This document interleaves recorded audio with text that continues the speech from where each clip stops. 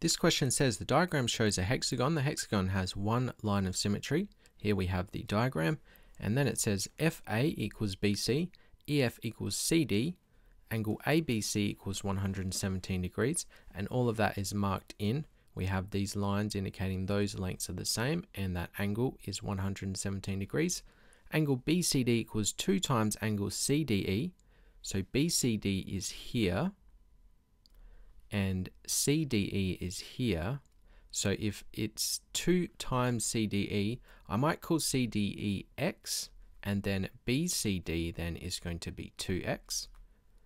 And the question says work out the size of angle AFE. You must show all your working, and AFE is in here.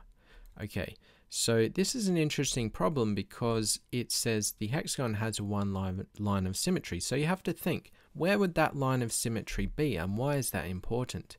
Pause the video now if you'd like to have a go at solving this problem yourself.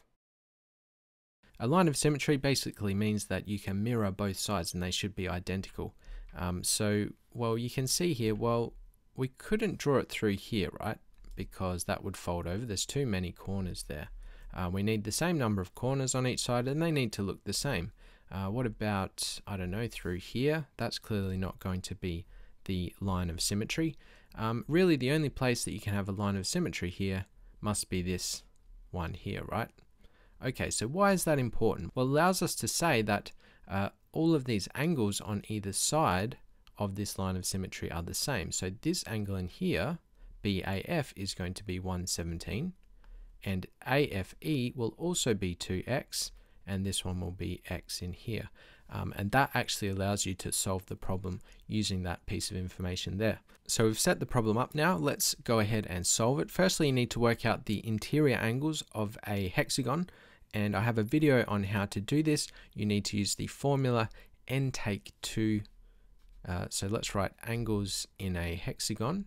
Angles in a hexagon equals n take 2, n being the number of sides of the polygon, multiplied by 180. And that gives you the total of the angles in that shape.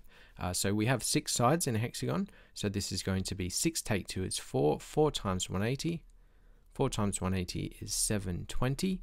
Okay, so we know that all of these angles need to add up to 720 degrees. So let's create an equation now, and it will have one unknown of x, which we'll be able to solve for. So we can say then that 2 lots of 117, remember we've got 2 of those angles up there, plus 2x plus 2x plus x plus x. How many x's is that? That's 6 lots of x. So we're going to add on 6 lots of x, and that's going to equal 720.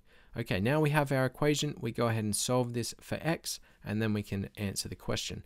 So 2 times 117, we want to subtract that from the right hand side. So let's work out 2 times 117 first. Well, maybe you've already done it in your head, but I'm going to go ahead and use a calculator because this is a calculator question.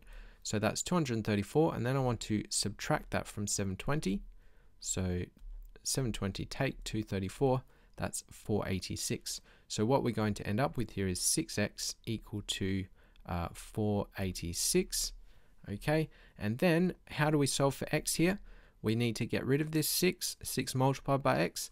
We do the opposite to get rid of that multiplication. We divide by 6 on the right hand side. So 486 divided by 6 is going to give us our value for x. So x here is going to equal 81.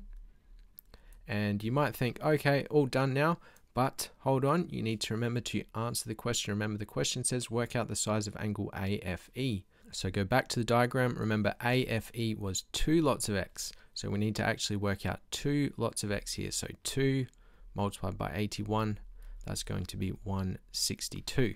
So final answer there, 162 degrees. And that was a 4-mark question for that one. And I found it interesting just because of that detail of the line of symmetry. I haven't really seen that in many problems. Hope you found that interesting too. Leave a like if you did, and I'll see you in the next video. Bye for now.